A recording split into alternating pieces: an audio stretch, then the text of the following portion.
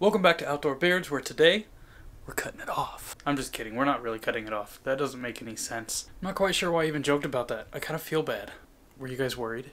Were you concerned for my beard? I was concerned for my beard. What we are going to do today is a full trim, and I don't want to keep you here too long, so we're going to go ahead and jump right into it. Ready? Here we go. First thing we got to do, let's take a look at our before picture. Oh, wrong picture. Oh, look, he's so cute. Alright, so this is what we're working with. Basically, this thing has gotten a little bit bushy for me. So we're going to be trimming down the sides, here and here, trying to make those into a little bit more of a straight line. We're going to be taking some off the bottom and making sure we keep this curve here on the side of the beard. I don't want it to be just a block, like a flat straight line on the bottom. I want to have a nice curve to it, but I do like my beard to be a little bit wider at the bottom. Now, looking at this from the side view, I'm actually very happy with the way this shape is here underneath my beard. Also, this little bulge here that's on the back, some people don't like having that. I think this is more of a natural look, so I like having it there, and I'm going to go ahead and leave it. On the front side of the beard, the only thing we're really going to be doing here is just trimming off some of the stragglers that just kind of tend to stick straight out. Before we start trimming, we got to wash.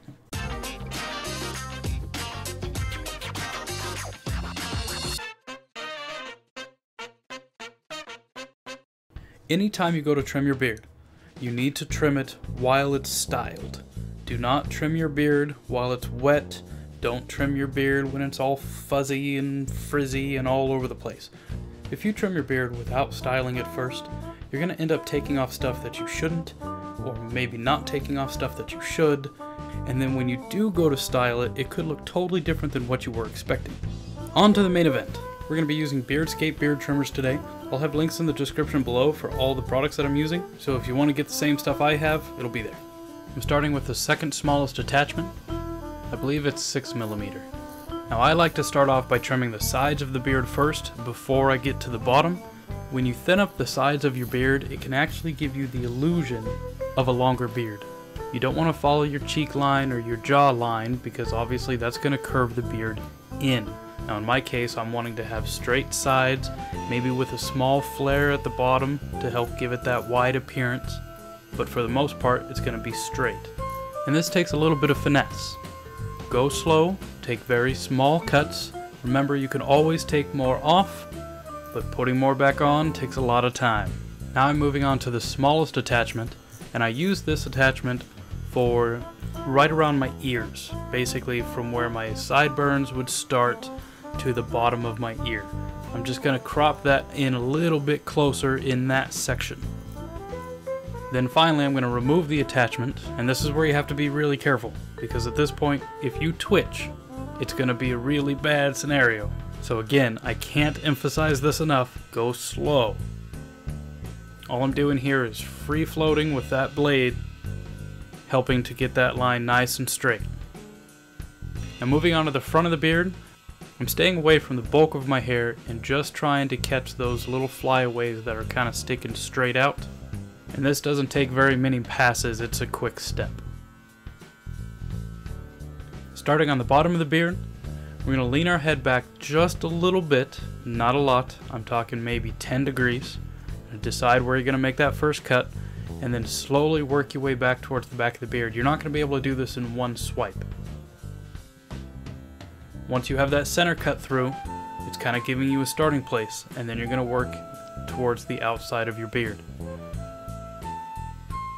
I'm going to cut the entire bottom of my beard in a nice straight line, and then I'm going to trim the corners in order to give it that little bit of a rounded look.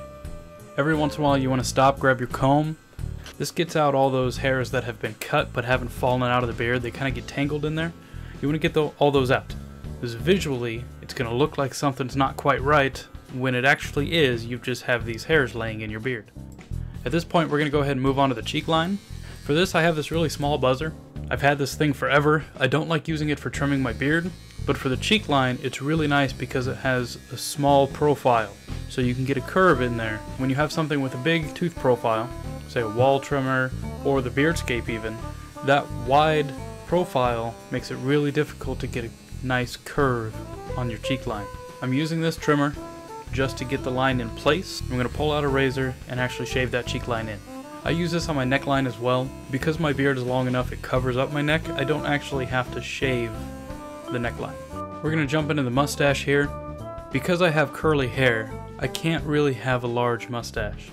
It curls too much, it goes all over the place, and it really doesn't look good. So I keep my mustache trimmed pretty short, and really all I'm doing here, I'm gonna take a set of scissors, and I'm gonna trim following my lip line. Trimming the mustache varies so much because there's so many different styles of mustaches. So I'm not going to go too in depth on trimming the mustache. I definitely recommend that you use scissors instead of buzzers.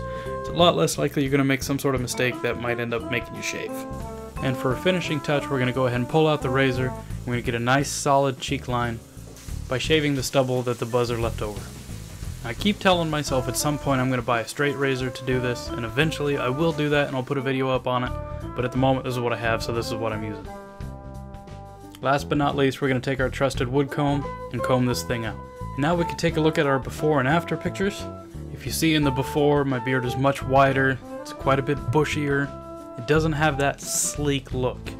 Having the trimmed sides with the long bottom is something you can even have in a business setting because it looks professional.